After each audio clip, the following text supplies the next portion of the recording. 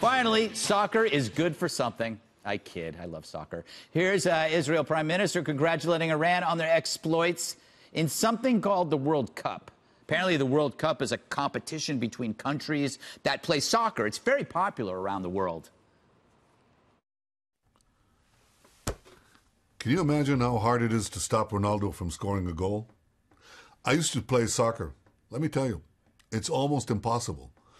But the Iranian team just did the impossible. To the Iranian people, I say, you showed courage on the playing field. And today you show the same courage in the streets of Iran.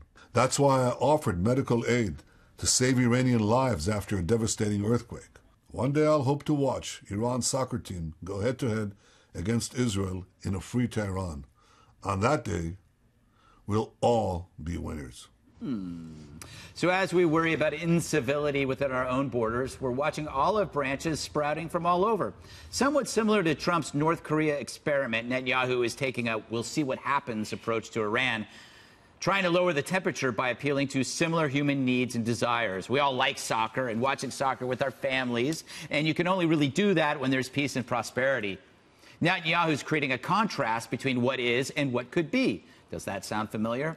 As John Bolton and his mustache meets with Putin, there seems to be a new pattern taking shape. And while world leaders have exchanged pleasantries before, this feels different. It's as if peace is being sold and finally people are buying. Let's hope these opportunities aren't squandered the way they were before. So if an outstretched hand works with North Korea, which can go either way at this point, or Iran or Russia, maybe it can work with our fellow Americans too. To quote the guy who kicked this whole thing off, we'll see what happens. All right, Dana, there's a couple of things here.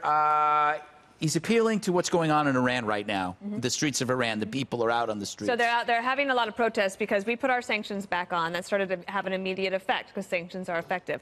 Unlike before, however, and I would just say way back, these protests in this week, they are in the streets are shouting death to the Palestinians, not death to the United States. They are focused on their government as being the enemy of the people of Iran.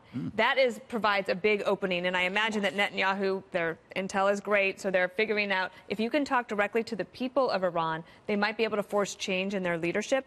The other thing I would say is that the freedom of information, being able to get unfiltered, raw information through people's phones on the internet rather than through state television could be a really big answer in Iran, Venezuela, other places, maybe even North Korea and Russia, frankly. Jesse, I'm a little worried about what's going on in North Korea now. Have you been following that stuff?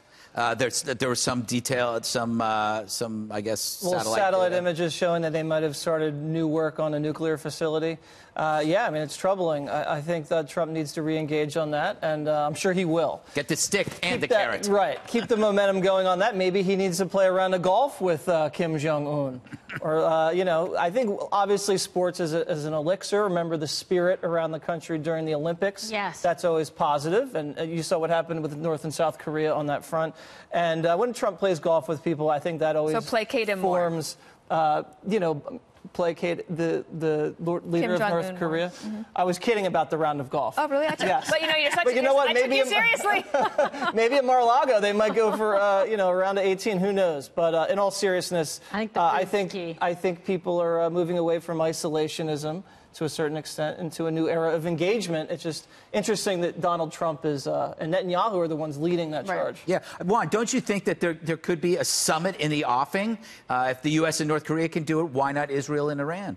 I don't see that coming. I don't see Juan's the realist. I don't see that in the cards. But I must say I was awed by the way you put icing or pink eyeglasses on to talk about what's going on in North Korea. Maybe you could do that, too, with Harley Davidson moving out as a result of Trump's tariff. Go ahead and try, but, I mean, it's unbelievable. I mean, if this was Obama, you guys would be celebrating. Oh, look at North Korea's out there doing their own thing.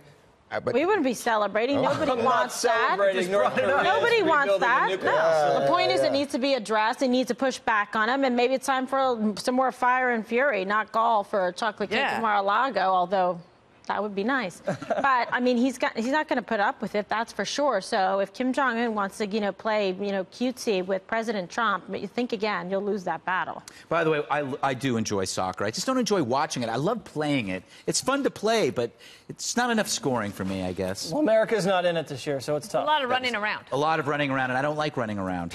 I like people to bring the ball to me.